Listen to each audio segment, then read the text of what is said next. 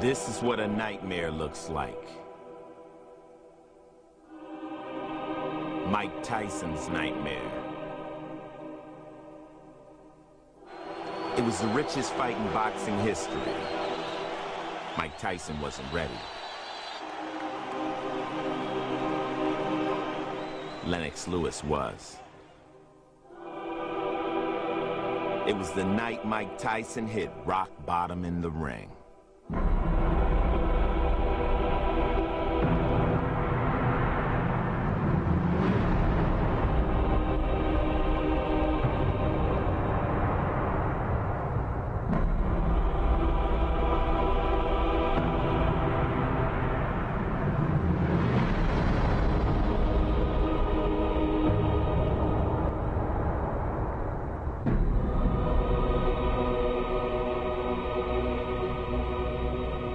Where do you go from here, Mike? I don't know, man. I might just fade into Bolivian, you know what I mean? I don't have nowhere to go and nothing to do, you know what I mean? I just go fly my pigeons on the roof in New York.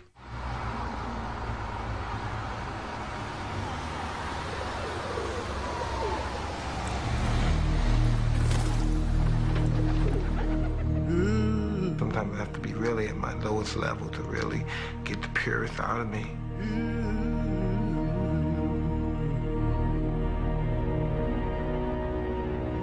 I'm just trying to get back into loving it again. I was just fighting for, I don't know what I was doing. My mind's been other places for a long time.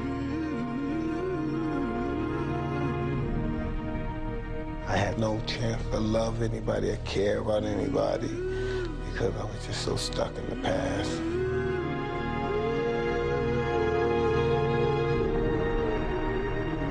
The past is a glorious moment. Isn't it? The past.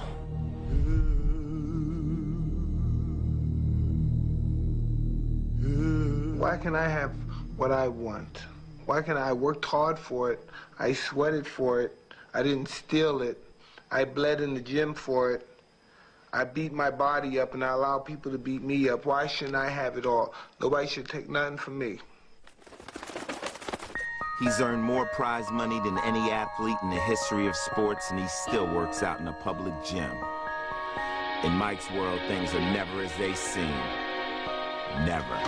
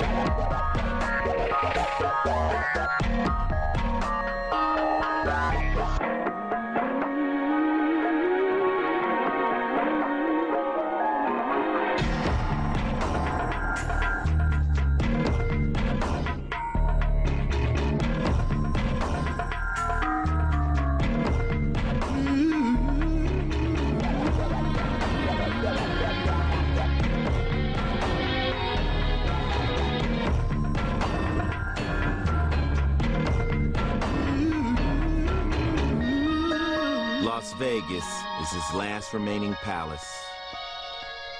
Just like Mike, it is unfulfilled promise, suffering from neglect. People should try being me, you know what I mean? The world I've come from, I've been abused and used. Any way a person could be abused and used. I don't want to look like some enraged animal and stuff. I want to hang out and love life. But I'm not going to tolerate nobody push me around like I'm a chump.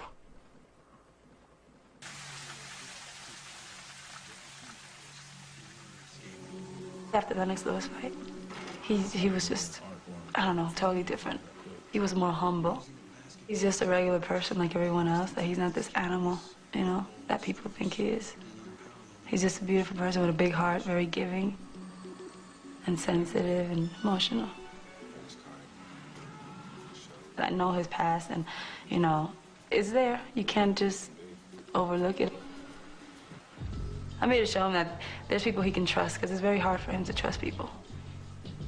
You know, he's been burnt a lot. And people used to look at him as an easy target. They were like, you know, he's someone that he has so much money. He's always throwing it around. I might as well get a piece of it. You know, that's how people looked at it. He's got a lot of love to give, and people don't know that. So I know that I'm that person. I'm here to make him happy. I'm glad the fact she said she's in love. Then again, you know, all this stuff, all these goodies and stuff, it's easy to love this stuff. You know what I mean? Let us see a couple of my episodes, a couple of more of my episodes, and we'll find out.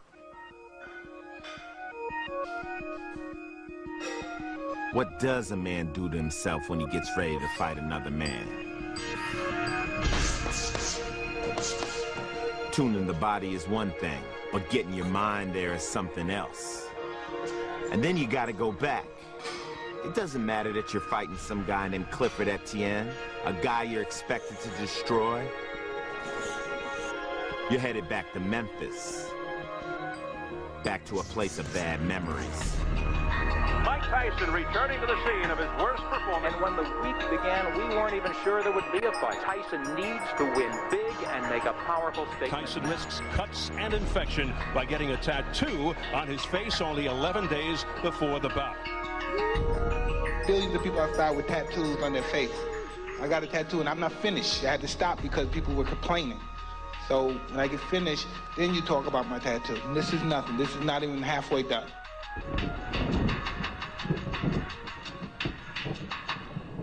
Did speak to Shelly Finkel, Mike Tyson's manager. He did tell me that Mike spent most of the day today in seclusion, very focused, much, much different than when he was here in June against Lennox Lewis. In fact, he said, I wished he'd have had this attitude and this focus going into that fight.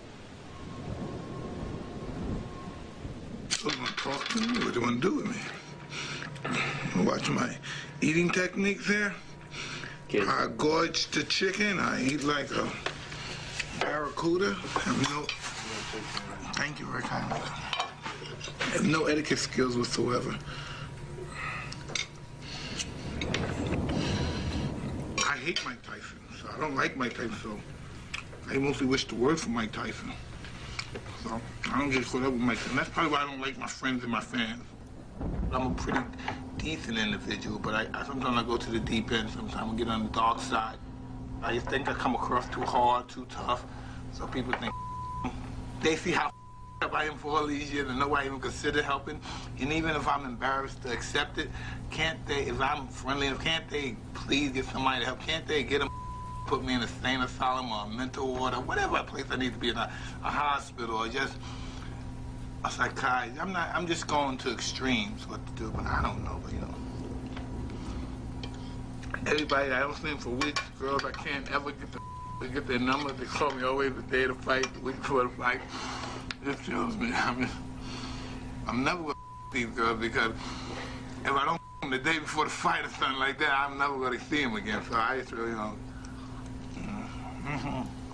maybe in my next life, I'll have a better life. And that's why I'm just looking forward to go to the other world. Because I really hate the way I live now, and I hate my life now.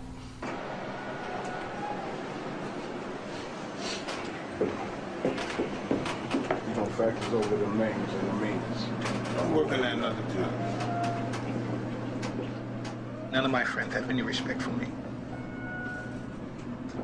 Love is respect, I think. I think love is respect. Now, most of these people love me. I got some money, and you know, of course, it's easy to love people that live like me. Got $10 million houses, mansions. It's so easy to love a person like that. They haven't seen me when I'm homicidal, suicidal, just totally off the rocket.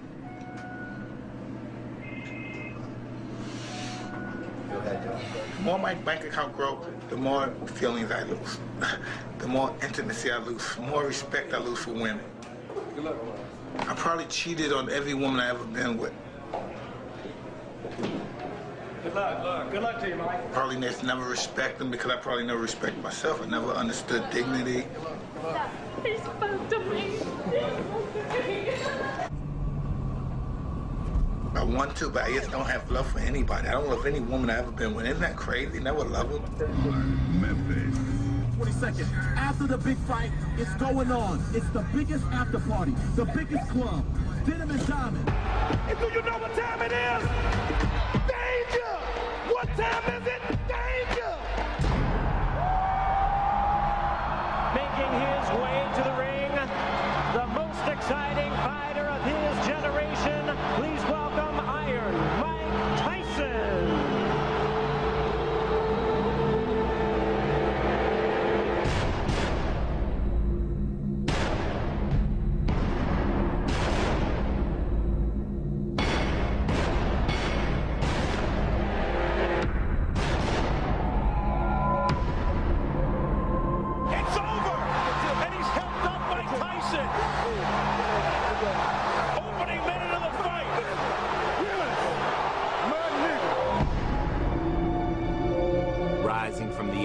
That night, Mike Tyson was reborn as a fighter.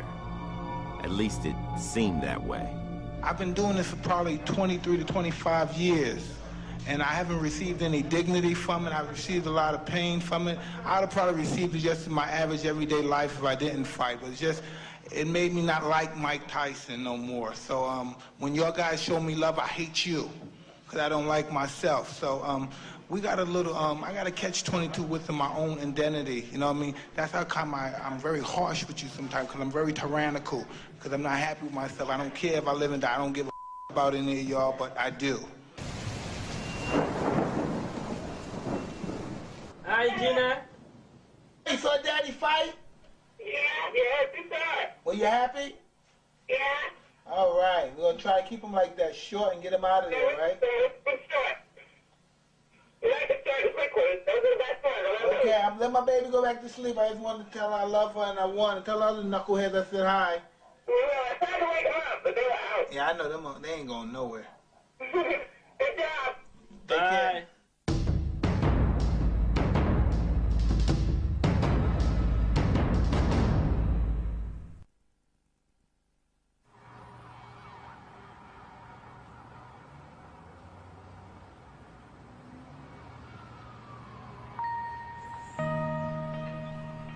I really have nothing to lose in my life. I have nothing. I lost my soul as a human being. I lost my self-respect.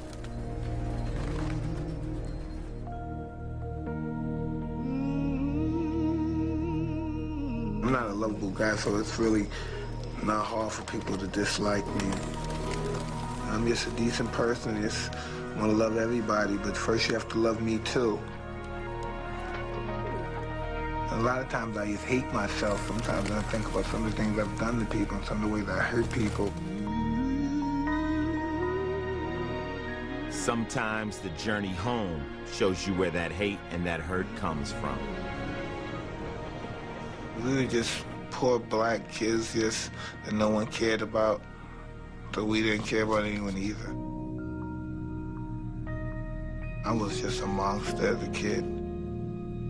The beast survived, the toughest survived, the meanest. You have to be willing to do what no one else would do. Mean, ferocious, bloodthirsty, you just have to be the man. My sister and brother, they used to kick at me all the time, and I just didn't want to fight. My brother was always a genius. Everybody in the block loved him. And what they say about you? I was a good piece of piece of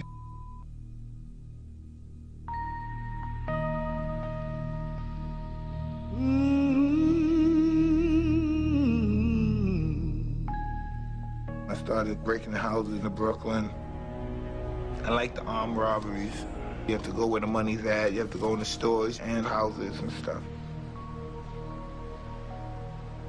I was more inclined to that kind of stuff when I was a child. My mother, my brother, my sister would never steal. They would prefer to beg. They embarrassed me a lot because they were too honest.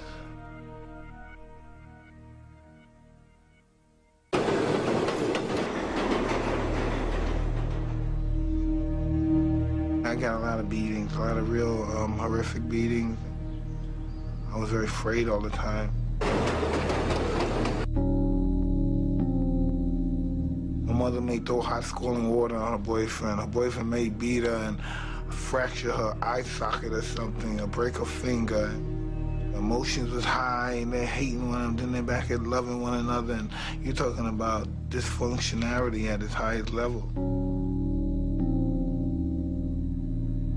The strongest woman figure in our life is our mother, and normally most young black inner city kids see that figure destroyed by a black man. So I don't know, maybe hold some kind of hatred for our mother's boyfriend or black men in general.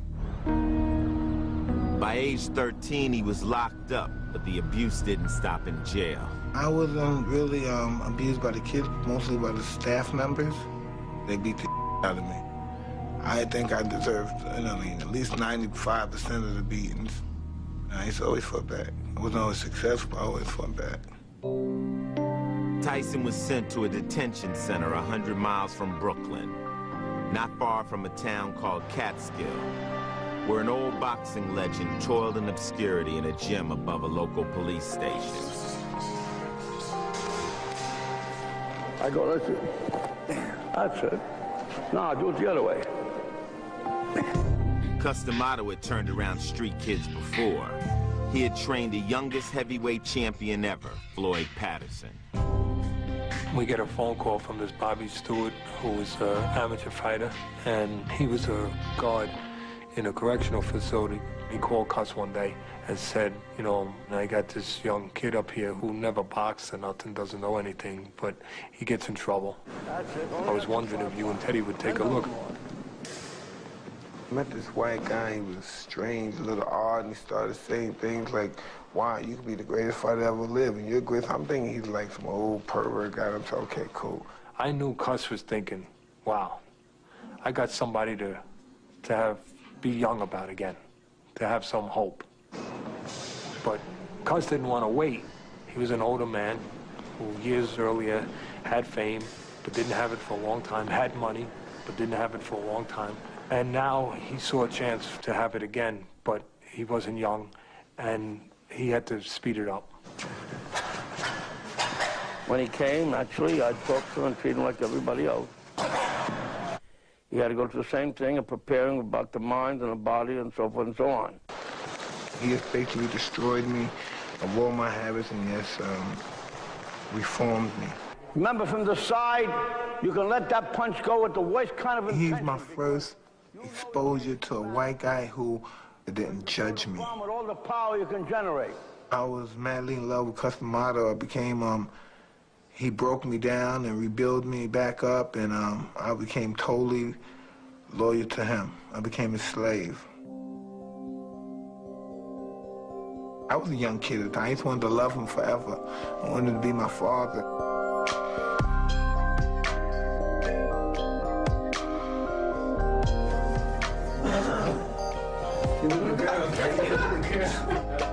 Put that front of cuss machine. He just a dog.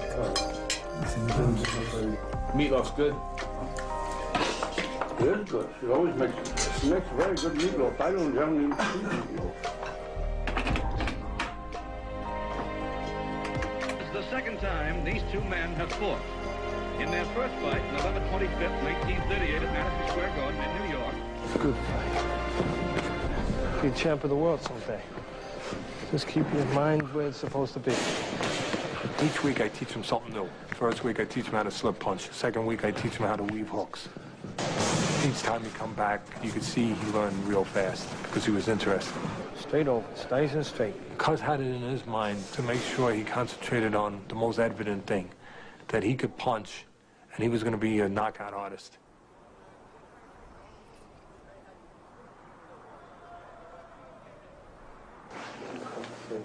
He had this outer body that could really fool you into forgetting that he was still a kid who had to develop.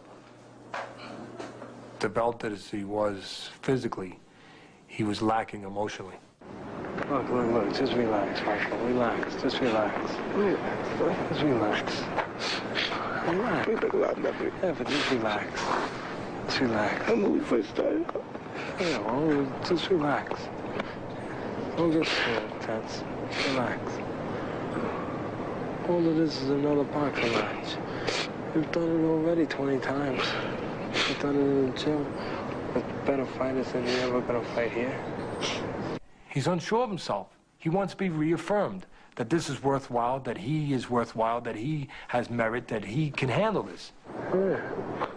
Yeah. Yeah, I'm Mike Tyson. Everybody likes me. Everyone likes you now. Myself.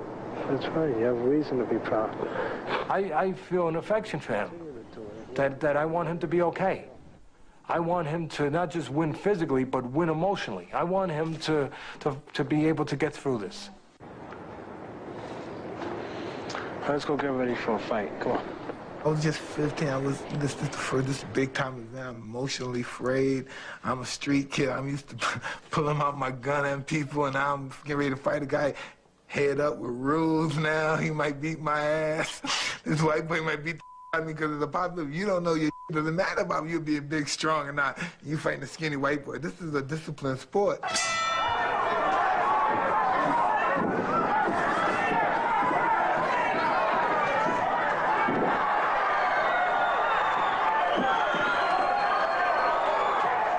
Hey, Cuz, 8-second knockout, the first round. 8-second knockout. The right hand.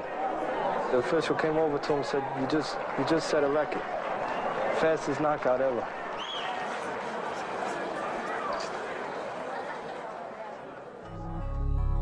To the outside world, it seemed like boxing's version of a fairy tale.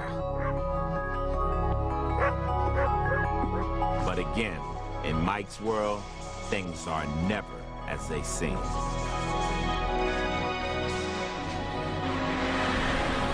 Tyson started having problems in school with kids and with teachers and getting in trouble.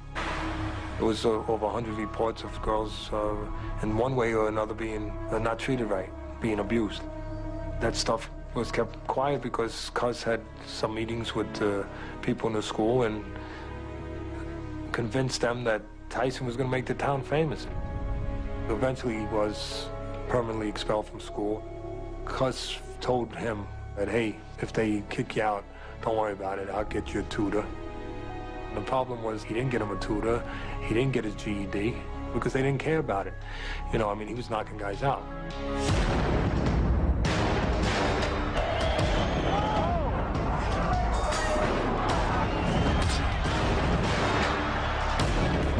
It's like sledgehammers. I'm feeling real white and happy. It was ironic because my mother was sick. I almost forgot about my mother because I was living upper middle class life. I'm in my white world. And then Cuz tells me about my mother's situation with the cancer, and I don't understand it.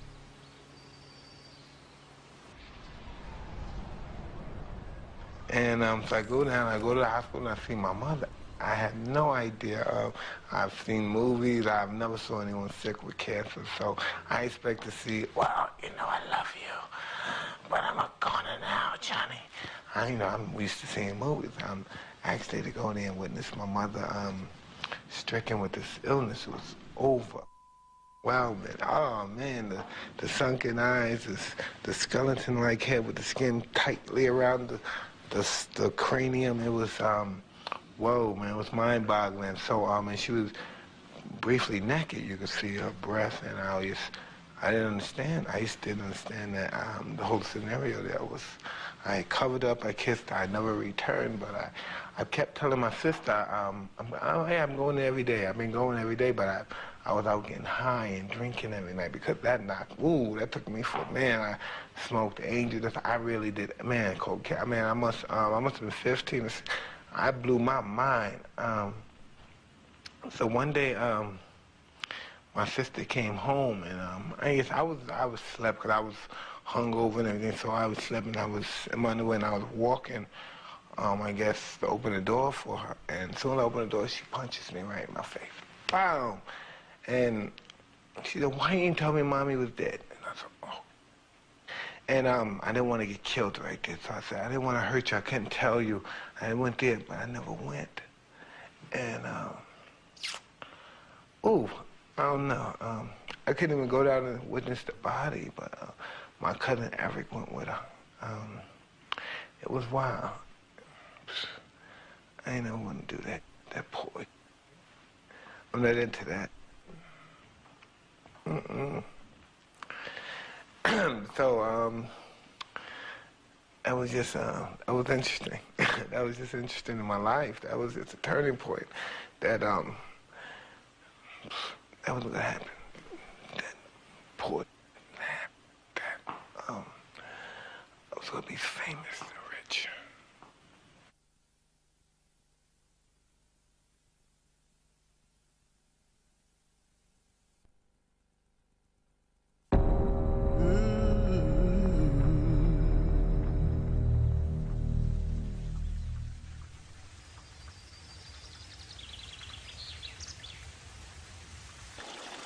You ever seen a grinder?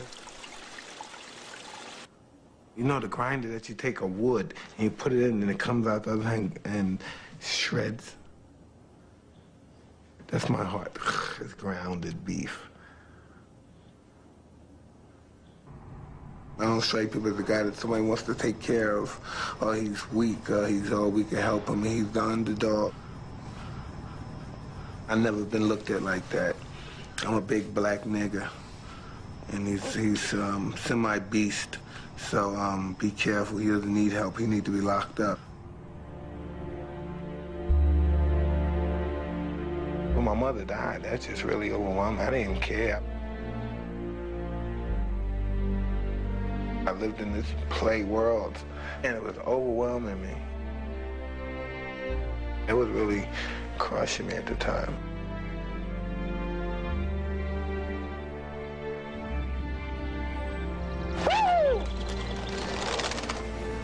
In the fall of 1982, Cus D'Amato became Tyson's legal guardian.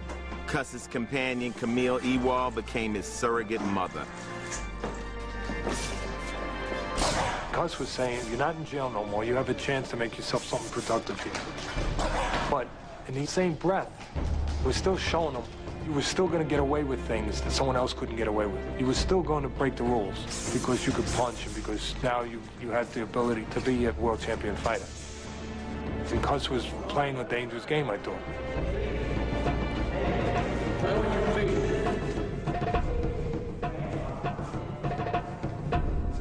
Teddy had married a young lady. We were all kids then, and he had a sister-in-law that was a young girl, and we were all friends, and I guess I was a young boy, and I was fresh, and I grabbed her butt. She was 11 years old, and she was part of my family, my wife's family, and he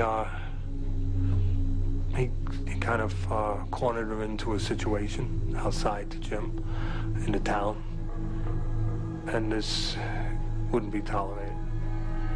I went and found him, and I put a gun to his head and pulled the trigger back and told him that he would never put his hands on anyone in my family or do anything like that to anyone in my family again, or he'd be dead.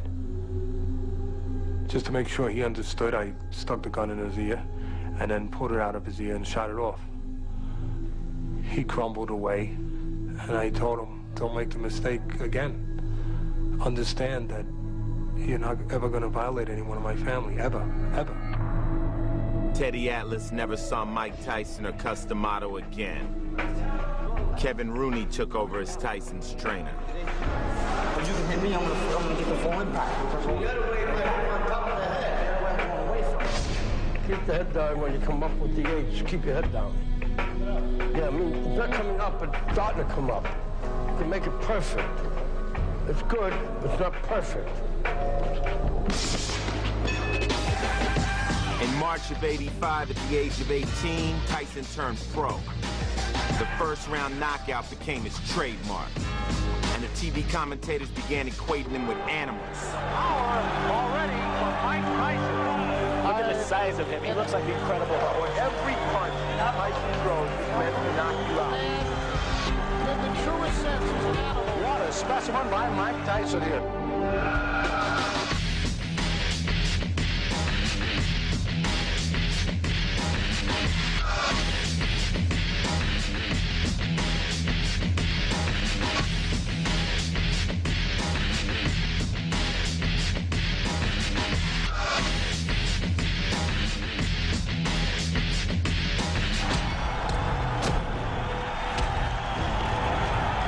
He even posed like the old-time fighters he saw in the movies.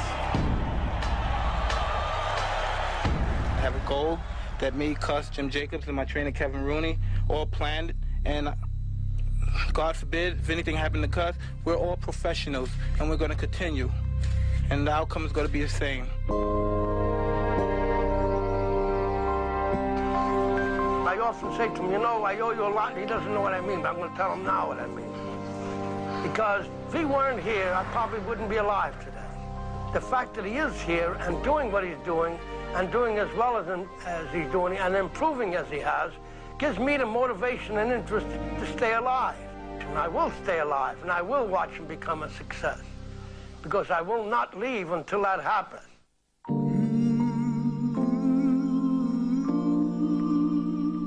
He was a cold old man that'd been through a lot. I wish he lived long enough. I just wish he lived long enough. Cus D'Amato was 77 when he died in 1985. He was the only father Mike had ever known.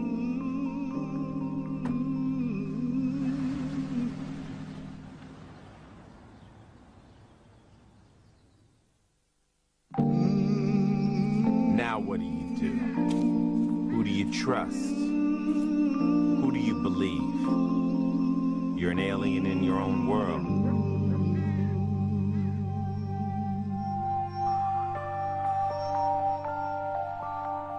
Enter Jim Jacobs, Cuss's confidant and financial backer.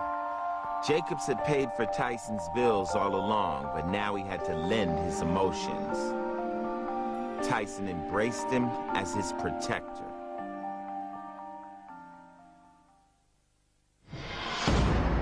Days after Cuss died, Tyson was back in the ring.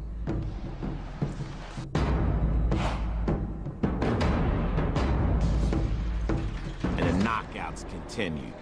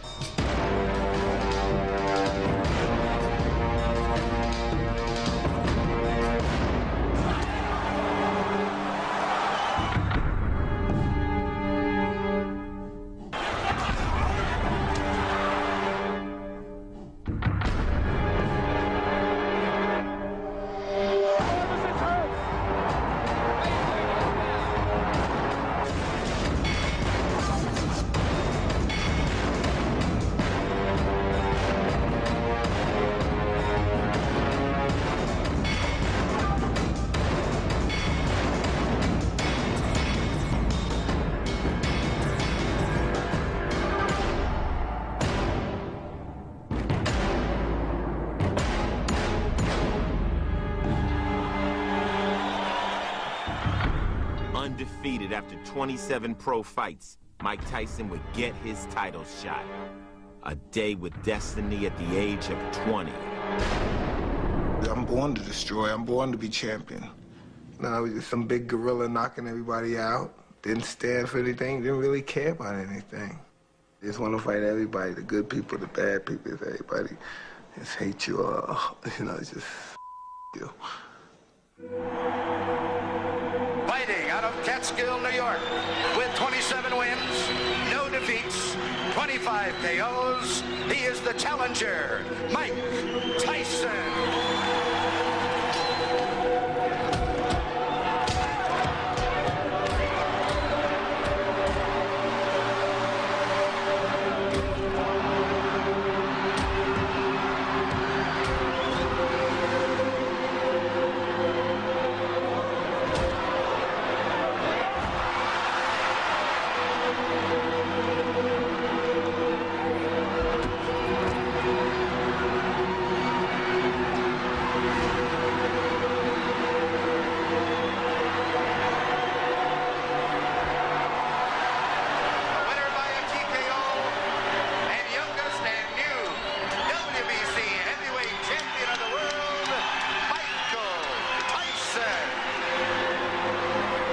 Enter Don King, Berbick's promoter. He stepped over the body of his beaten champ and began his courtship of Mike Tyson. 6 months later, he gave him a coronation. King of the corners of the 4 square ring, you have won the ultimate championship of the world. you are hereby proclaimed throughout the world as the undisputed heavyweight champion. One man, one crown, one champion. Stand firm and hold fast. I don't have to talk, do I? Because I don't know what to say. Long live the king! Long live the king! Long live the king!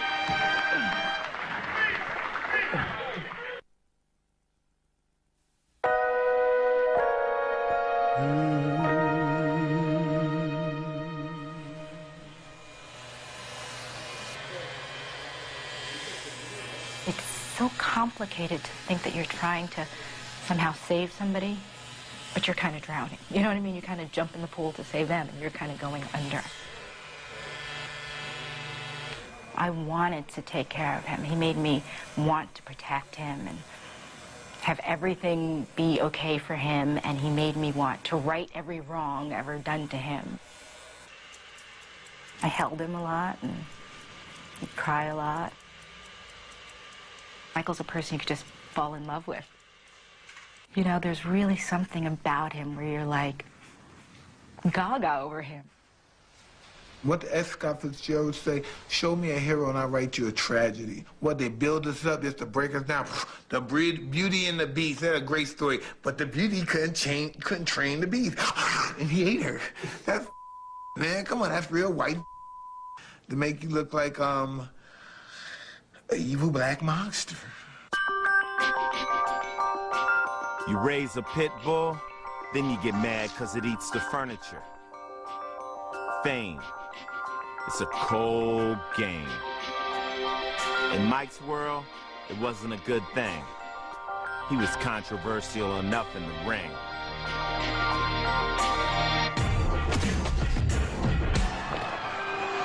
I just wanted to hurt those guys and say nasty things and humiliate them. This is who I wanted to be. What broke him down? Was it just the body punches? When I was hitting him with body punches, and I heard him, actually, he was crying in there, making woman gestures like, oh. I can't, crying, but I knew that he was breaking down soon. There's not a man God ever created that could beat me. I just love hearing those words. And you're saying that, this is great, he's being a little kid saying that, but and actually meaning it.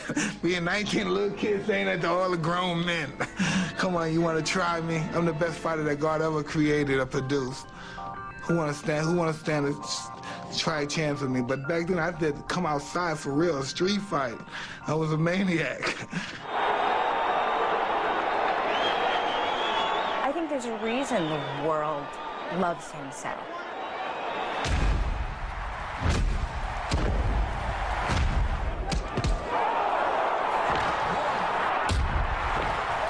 There's such a lovable side to him.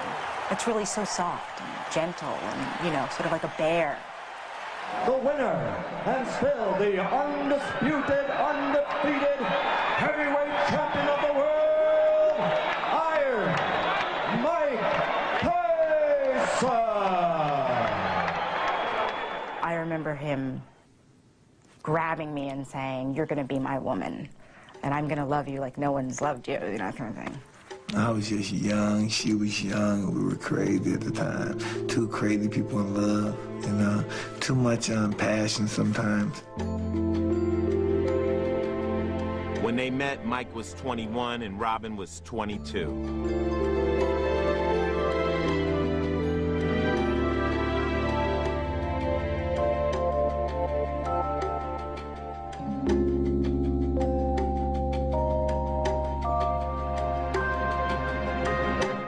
To watch Phil Donahue when I grew up on Phil Donahue, you know, and you watch those shows and you think of women that have been hit and you go, oh my God, that would never happen to me. What's wrong with this woman?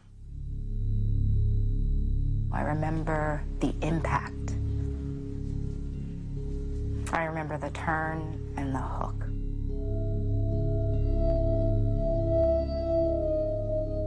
He hit me on the side of the head. And I went from one corner of the wall, bounced off that corner of the wall to another corner, and then I was out.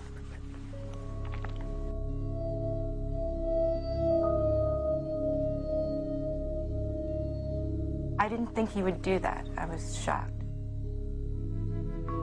I went from being completely numb to completely embarrassed. I remember thinking, wow, he must really love me. I remember feeling that. Not thinking it, feeling it.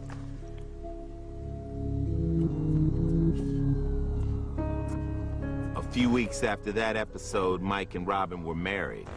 Their life became an open book. Fantastic! Their honeymoon played out before the world press in Tokyo, where Mike and Robin were treated like royalty.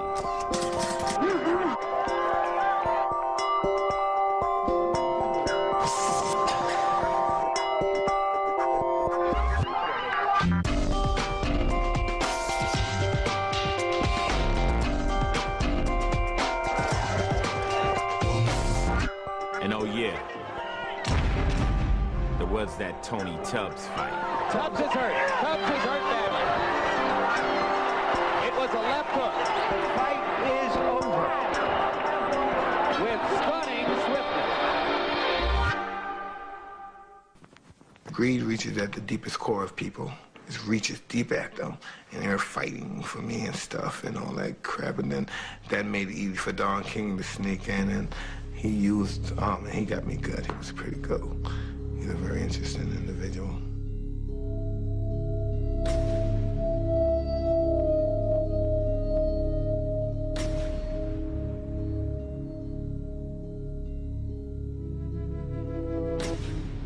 Not only am I hurt, I become the bad guy now. I'm just young and I'm emotional, and people are putting cameras in my face looking at me like this is a big, strong guy, the strongest guy in the world going berserk. I'm just a baby, 20, 21 years old. I think he was feeling probably unbelievable amounts of pressure. And I think being in love makes you feel vulnerable. We were both feeling vulnerable, I think, you know, because we were so dependent in many respects. And I think we just couldn't handle the pressure that we were getting. One time it had gotten pretty bad, and he swung a phone at me that I knew was gonna hit my face, and really, I think I felt the pain before, you know, but just choking me, he vomiting and him kicking me, things like that. But he felt bad. I mean, he felt really bad afterwards. You know, he'd cry like a baby. Next, I mean, like a baby, just cry. I would hold him. I'd hold ice on my face and hold him, you know, and tell him I would console him.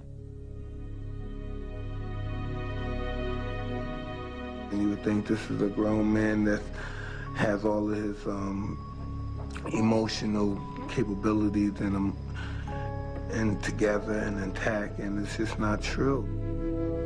It was some kind of love. I mean, the kind you doesn't go away. That kind.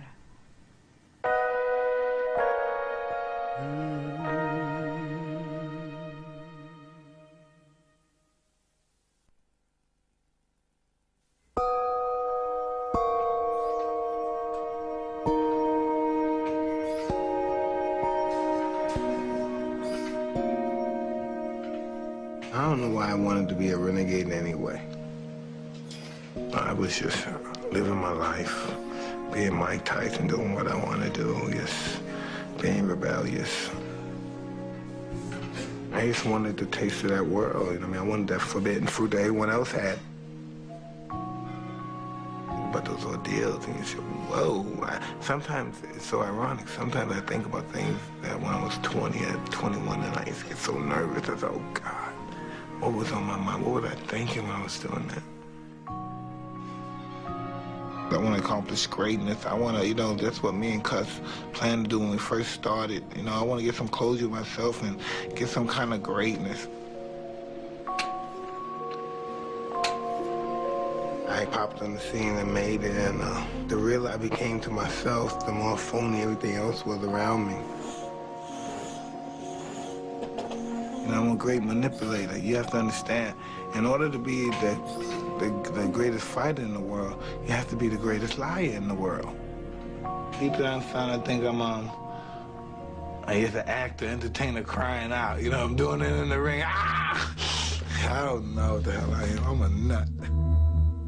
Out of the ring, New York became the focus of an investigation of Tyson's finances by his wife and mother-in-law. The newlyweds tried to buy a house and found out they had almost nothing in the bank. Robin and her mother were cast as gold diggers, and the press frenzy began. Is Tyson's business manager, Bill Caton, trying to break the bond of matrimony in order to strengthen his bond with the multi-million-dollar fighter? In many respects, Bill tried to throw up smoke screens for what the real issue was. Robin Givens demanded an accounting of her new husband's worth. The Spinks fight was supposed to be Mike Tyson's crowning achievement, the richest fight in history, nearly overshadowed by tabloid journalism. Robin miscarried their first child just 2 weeks before the fight. Mike was devastated. Robin was accused of lying about the pregnancy. But the show went on. At least it did for 91 seconds.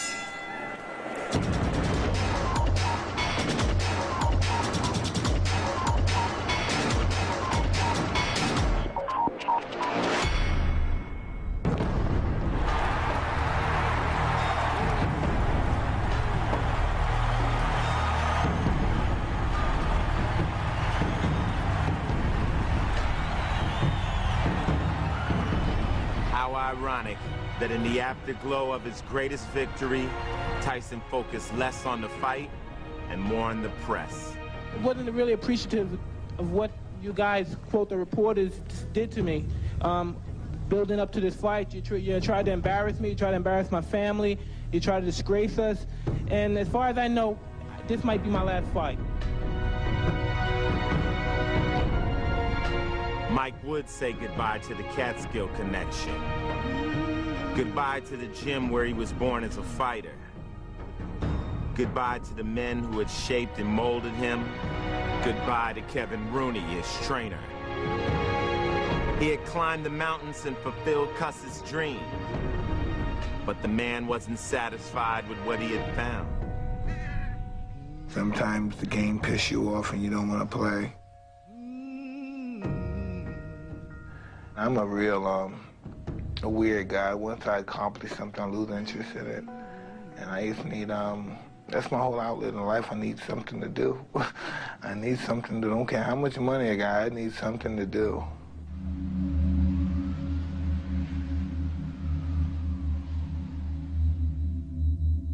It just started getting dangerous.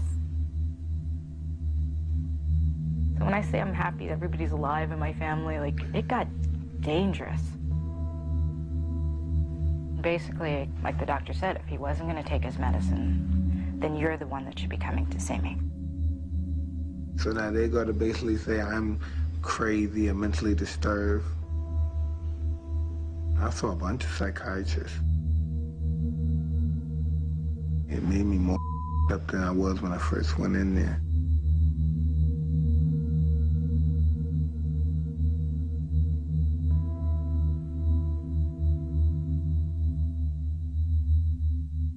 As the battle over Mike Tyson's mental health continues, the latest round goes to the champ, according to the psychiatrist who examined Tyson this week. Mike Tyson's problem or disturbance does not rise to the level of a serious mental illness called manic depressive illness.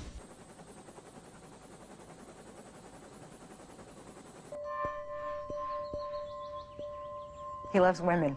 Yeah, that was a problem. That was a problem for us, too. The loving women part. I remember Michael picking him up one time, and actually he had on a white sweatsuit, and he had lipstick stains on his crotch. I was a pig. I've never been faithful to any woman I ever met in my life, and it wasn't easy for Robin to live with me either. You know what I mean? I'm a dirty dog, down deep. I found a condom. That was a terrible feeling. Well, I just wanted to live a reckless life. I just didn't think no one could be champion better than I could be. I could beat any bastard in the planet. He hit me. But Tyson said Green ripped his shirt after hassling him about not getting fully paid for their garden bout. This is what I suffered. This is what I suffered. Tyson's car skidded off a wet road and slammed into a tree, knocking the fighter unconscious. He was taken to a local hospital and then transferred to one in New York City. You okay? All the while, his wife tried to keep the media away. No, give us a break. Give us a break. Give us a break. Give us a break. Good. I mean, he ran the car into the tree. I mean, it wasn't an accident. But do I think he wanted to kill himself? No. But he did run the car into the tree. Tyson left the hospital Wednesday, apparently after seeing a psychiatrist. Then he got on an airplane and flew off to Moscow, where his wife will be taping some TV shows. In Russia, I would say, I thought somebody was going to die. Me or him.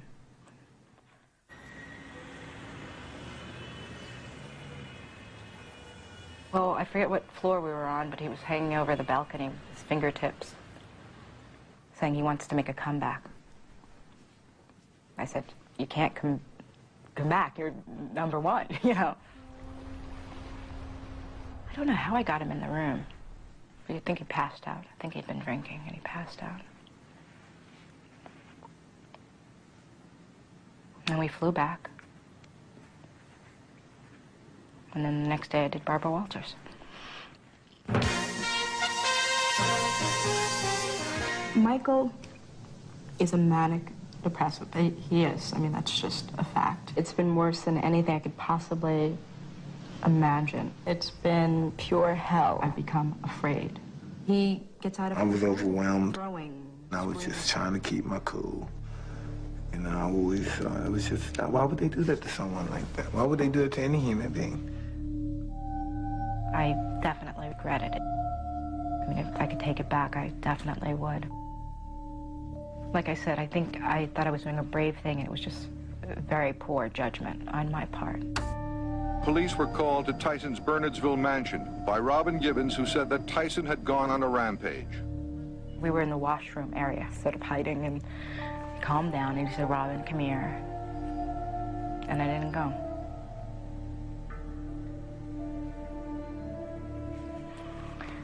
I didn't go. That was the first time I didn't. There's two young kids that wasn't supposed to be married in the first place, and yes, everybody in the world in your business make you feel like you're in a freak show, and you play into it sometimes. Just, you know, it's just crazy. You know, it's just crazy. Robin Givens fled to California from her husband, the heavyweight champion Mike Tyson. And today, Marvin Mitchelson filed for a Givens divorce from Tyson.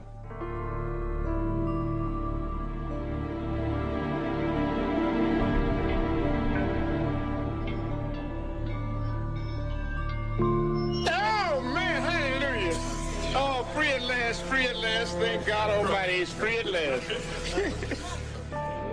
2 days after Robin left Mike, he was baptized in Don King's church by Don King's minister, under Don King's rules.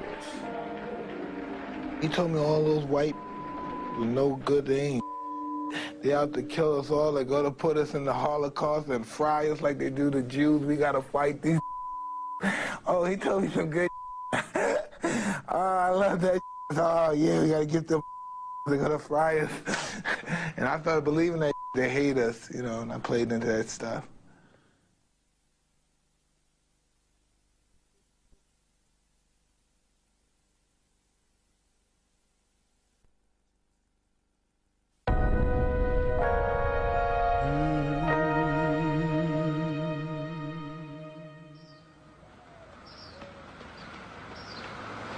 Guys, come on, guys, take out. Let me play a little bit so you can get me in there if I have to go, right? Yeah, money. When I was going through my divorce, I was just in a state of hysterica.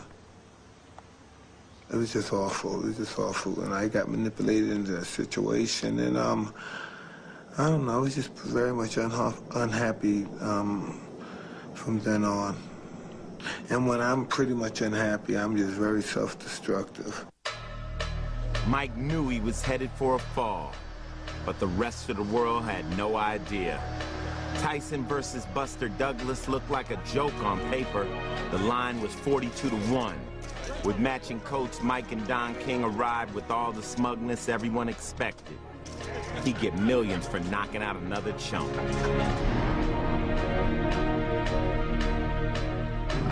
Come one, come all, because nobody can get close to me. They're not even close. I'm the best fighter in the world. There's not a man God ever created that can beat me. There's nobody that can beat me. There's nobody that can beat me. Nobody's invincible. Nobody's the greatest fighter of the world.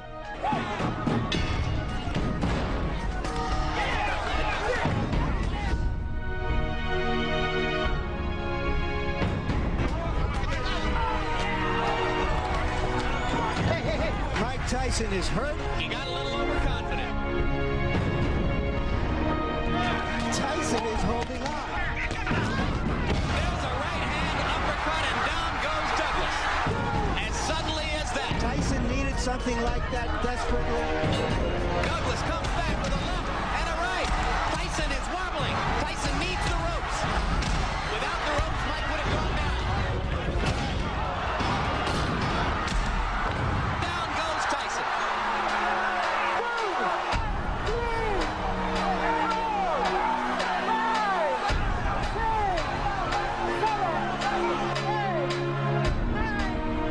Mike Tyson has been knocked out. The biggest upset in the history of heavyweight championship fights. The greatest upset in boxing history. You know, sometimes the guy just breaks your will in a way, and you just say, it. Buster killed me. Yeah, Buster killed me, kicked my butt. I don't know, I didn't train for that fight. I didn't really take that fight serious.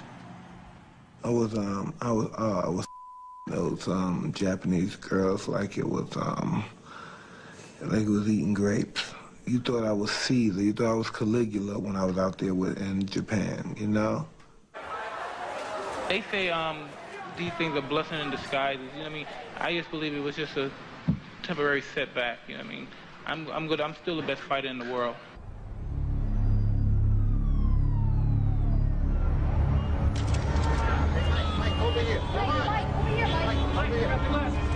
What happened in Tokyo? Well, it's a bad situation at the time, but I'll be okay. Buster Douglas fought a great fight, and I'll be champion again within 6 months. Mike Tyson wouldn't be champion again for 6 years. No fighter would stop him. His lust for women would. I said, try that again, and I'll smack the blank out of you. It's like, whoa, whoa, we have a live one here. He has to be taught a lesson that he can't treat women any way he wants to. He just came at me. The next thing I know, I'm on the ground.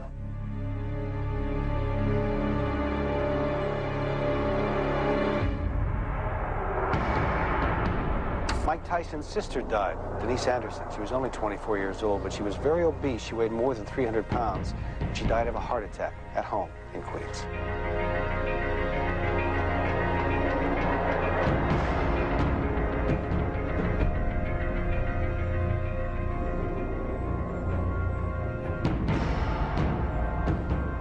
Mike Tyson is back.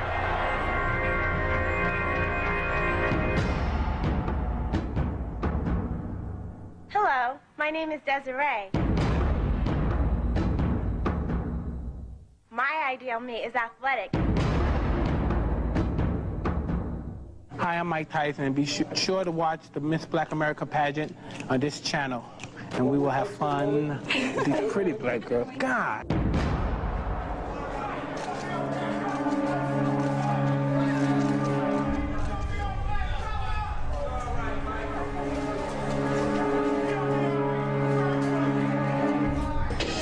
Oh, I'm in a dream day after day.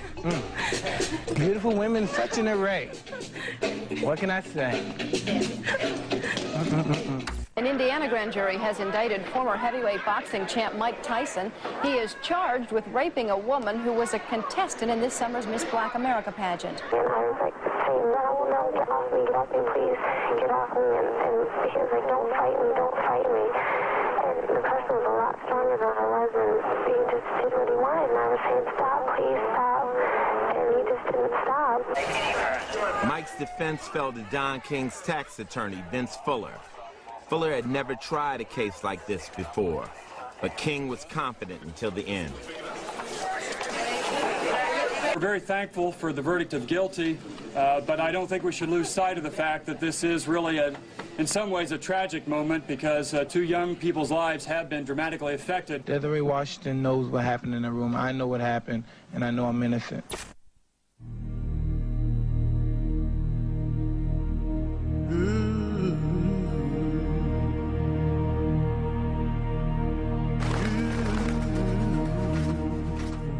I never learned to play the game.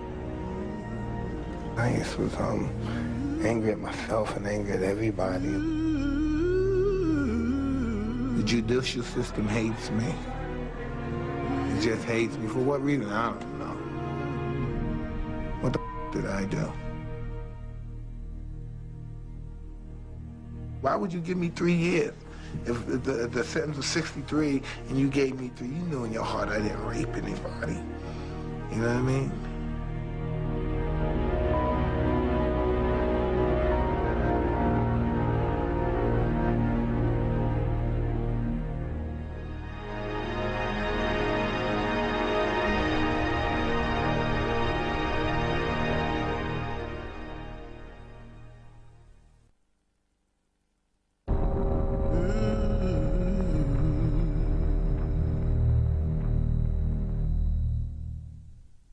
I'm a nigger.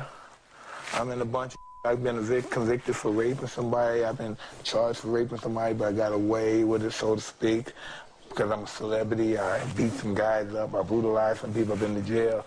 I've been in all type of you know, really, that's telling the truth. I can't vote. I'm a felon. I'm paying millions and millions of dollars, tens of millions of dollars out of my ass for taxes, and I have no rights, and just I don't got a chance in this society.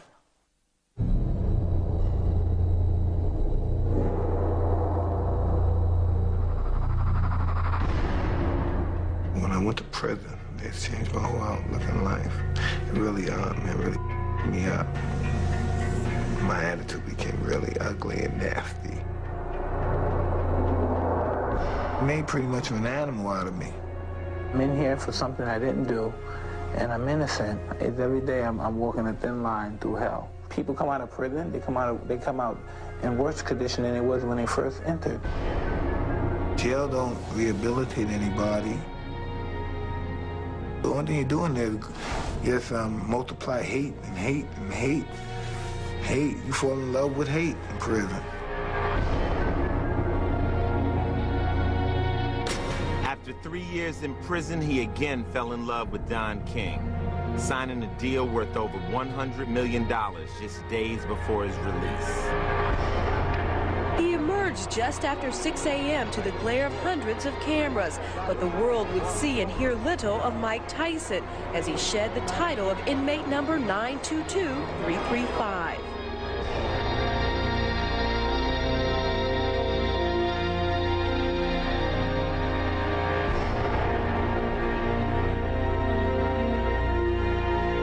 I was just so scared.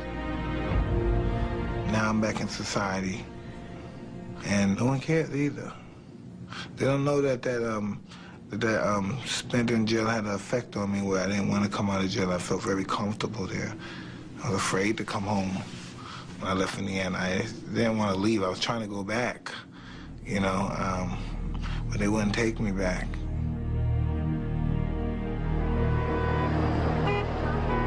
I'm scarred forever because of this. After years of financial abuse by King and his company, Mike still stayed on the same road. King's chartered jet was there to take Mike to his new home with Don in Ohio. In prison, Mike had converted to Islam, but his religion remained Don King. It was crazy. It was just crazy. Everything was just too fast, wasn't real to me. You know what I mean? I was just in a real horrible place, and I just came out, and everybody just made like I was, oh, we love you, Mike. They had no ideas, some of the bad habits that I've picked up, and they love me. Oh, God.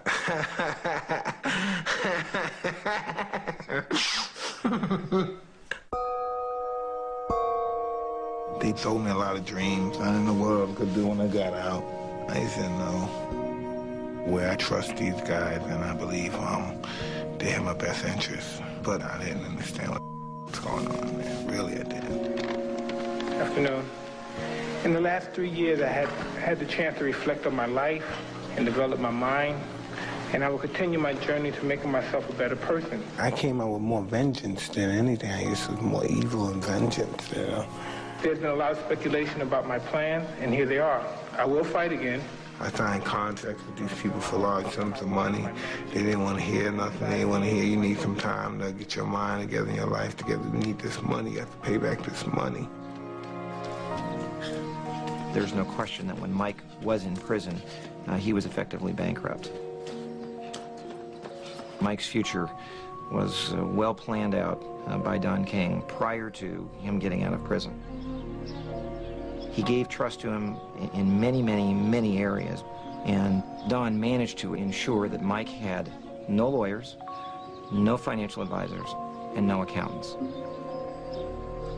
I was walking him through some of the legal documents, just one of which managed to take $43.5 million out of Mike's pocket and put it into Don's pocket. Cus once told me, I never forgot that. He said, hey, there's animals disguised as human beings out here. You're not sophisticated enough to decipher the two. In April of '95, Tyson moved his base of operations to Las Vegas.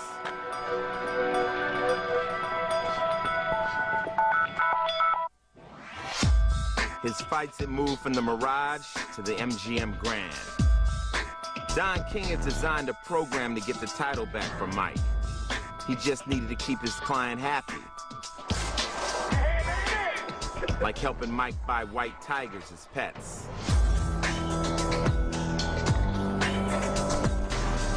His house was next to Wayne Newton.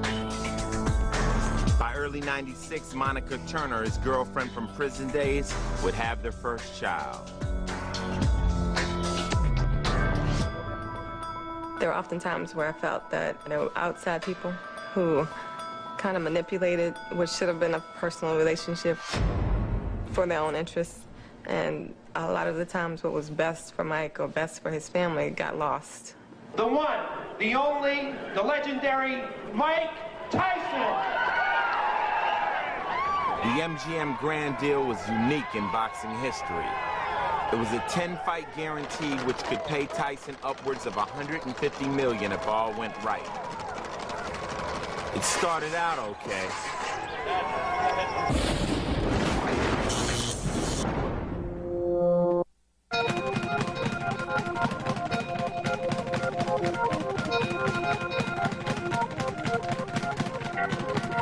First it was McNeely. Then Mathis.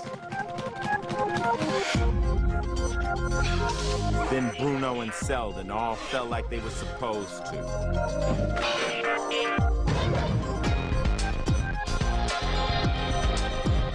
But Evander Holyfield didn't follow the script.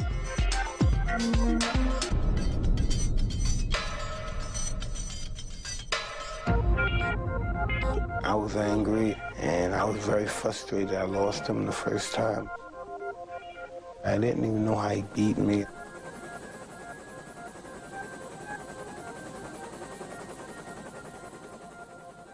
The second fight, I realized he was headbutting me, and I realized that's how I felt the first time, the dizziness. So I started feeling the same blackout type of feeling. Just was angry, and I reached out in very stupid rage.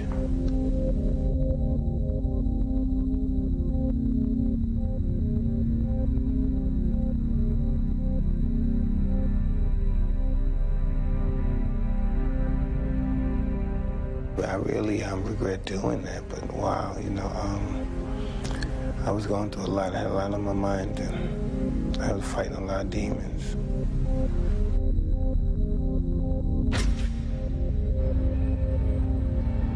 Saturday night was the worst night of my professional career as a boxer. Mike Tyson is temporarily suspended. I move that Michael Gerard Tyson's boxing license be revoked and pay administrative fine in the amount of $3 million.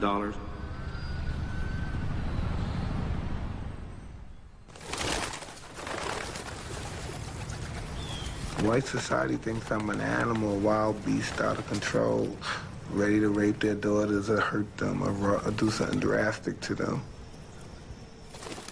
I'm just the biggest prick as they are. You know, I'm whatever they want to be. I could be a kind, regal cat, and I can be a raving, stalked, mad maniac.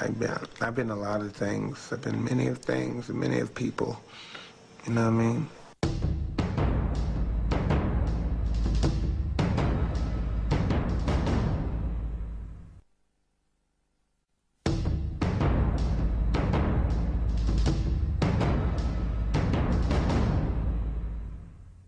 You love me, Mike? I love you.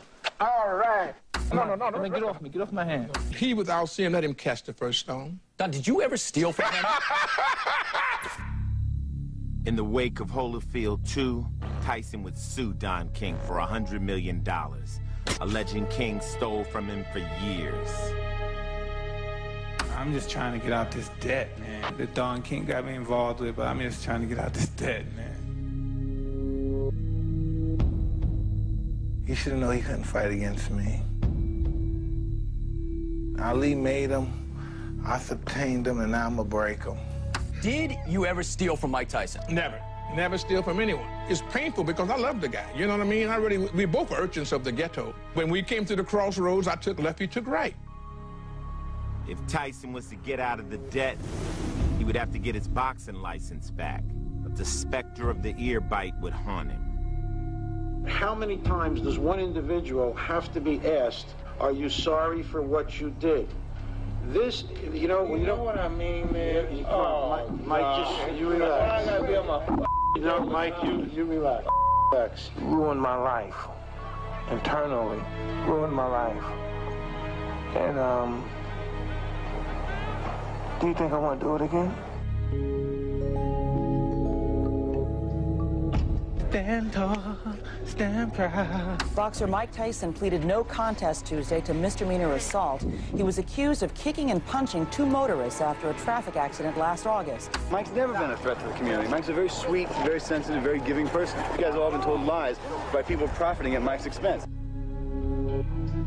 Boxer Mike Tyson could be back in the ring before the year is out.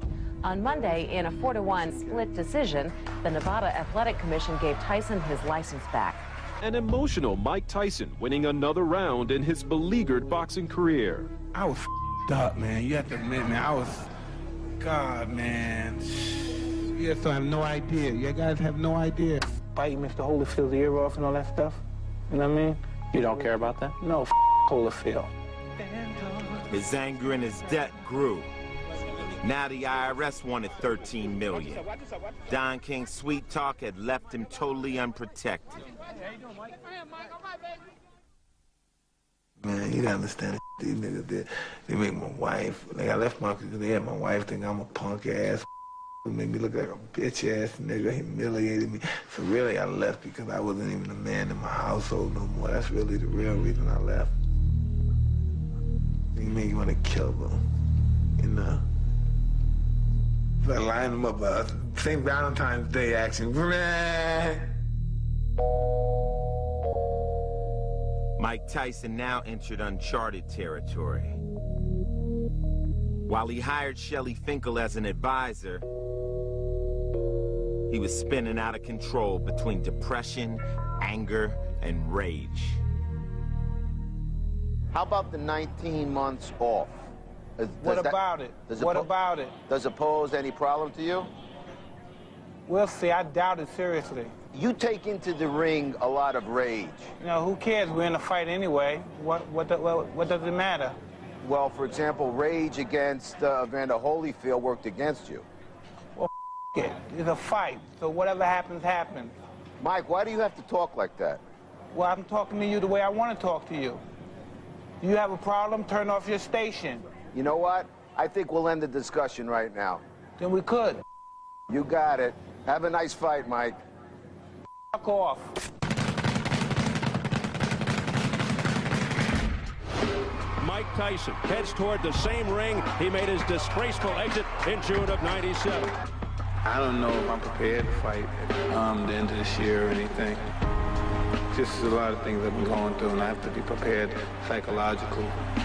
Two big misses by Mike Tyson. Another miss with a wild swing. Tyson continues to miss with those wild lefts. Both are off to a tremendous start. Right, come on. Hey, Mike.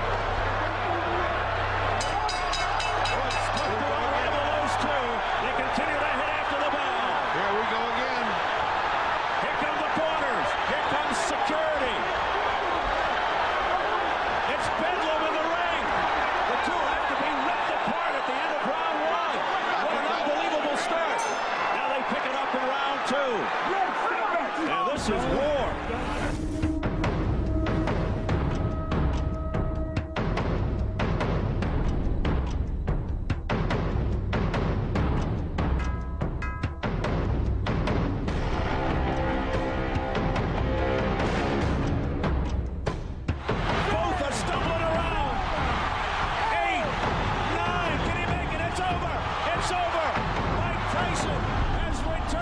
I'm not afraid to die. I'm not afraid to waste my life, because when I die, I'm going to paradise. And I'm not worried, so I'm in a hurry to die. But no one's going to disrespect me, and no one's going to write nonsense about me without me retaliating back.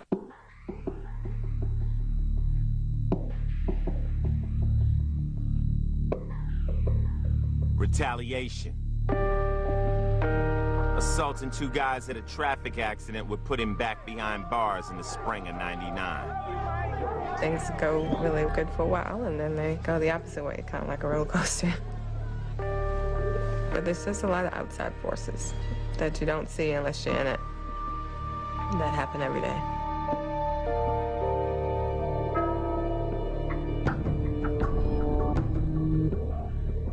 Former boxing champion Mike Tyson is a free man this morning. He was released after spending 3.5 months in a Maryland jail for assaulting two drivers over a fender bender. The final obstacle to his release was cleared when an Indiana judge ended his probation on a 1992 rape conviction. A spokesman says Tyson will return to the ring. People think they see the cars, the glamour and stuff, and they think, oh, I want to be like him, but it's not easy. I don't think they would really want to if they knew what it entailed. Things are getting ugly again. Doesn't seem like we're ever going to have a normal fight. Oh, great! Oh, and he hits him after the bell, and Norris goes down, and here we go again.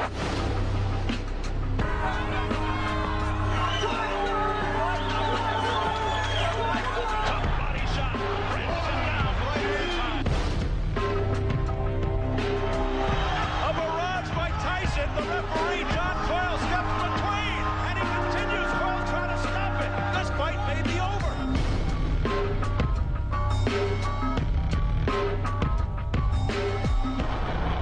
I'm the most brutal and vicious and most ruthless champion there's ever been. There's no one can stop me. Lynx is a conqueror. No, I'm Alexander. He's no Alexander. I'm the best ever. There's never been anybody as ruthless. I'm Sonny Liston. I'm Jack Dempsey. There's no one like me. I'm from Nairclaw. There's no one that can match me. My style is impetuous. My defense is impregnable. And I'm just ferocious. I want your heart. I want to eat his children. Praise be to Allah. All right, Steve, you guys could decipher that.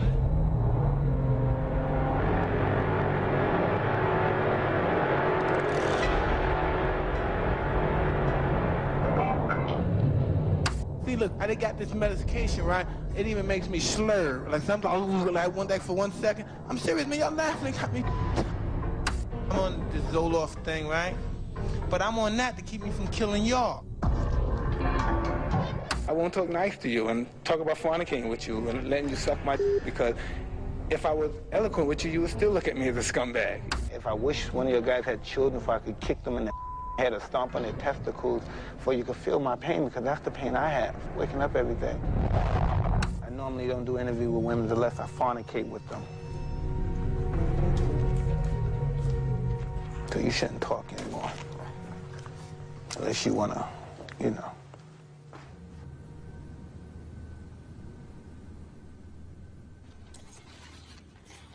There were days and nights that, you're not sure what's going to happen today or tomorrow. I loved him through a lot of ups and a lot of downs, but I couldn't take the hurt anymore. We got along great, other than the whole issue of, other women. So I made the decision to file for the divorce because I just got to a point where I couldn't do it anymore.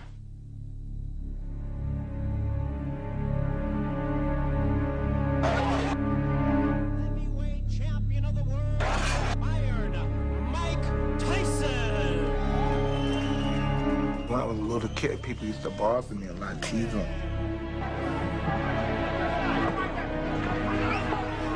As I got older, I started fighting people back.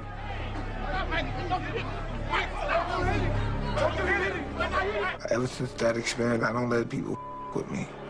Put your mother in a straight jacket, you punk-ass white boy. Come in and tell me that if I you in your ass, you punk white boy, you faggot. You can't touch me, you're not man enough.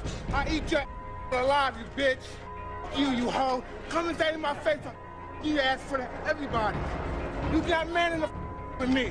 You can't last 2 minutes in my world, bitch. Look at you scared now, you hoe. Scared like a little white.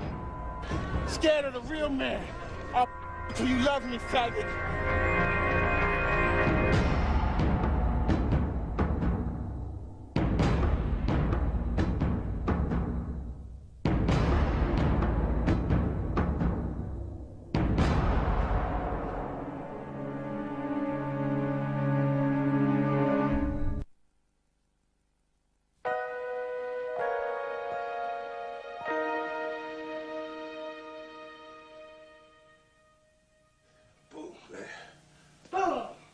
Right here, this one right here. Damn. You know, nobody really feels for me no more in this world. I guess they wrote me off pretty much. I'm thinking more about what I'm gonna do after. By the time I work, I'm gonna take care of my kids, besides the trust funds and all that. You know what I mean? That's what I think about how to take care of their kids, my grandkids now. I'm a real angry and bitter man, Mr. Mike. I'm real angry and bitter at some people. Really.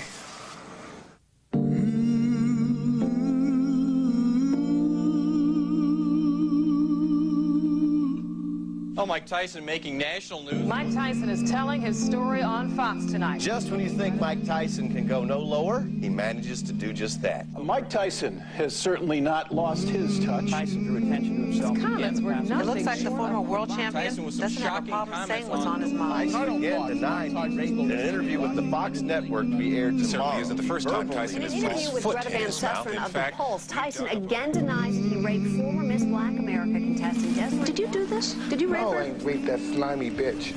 Why do you think she said you raped her? Because she's really a bad person. I ain't hate her guts. She put me in that state where I don't know.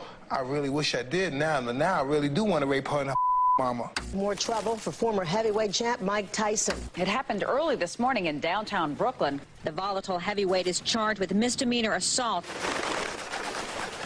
I'm a nigga. I'm a big, strong nigga that knocks out people and rapes people and rips off people. You know what I mean? Bully people. You. I'm gonna live my life. I understand this society that I live in hates me. I'm gonna suck. I'm gonna spend it. I'm gonna live until they kill me.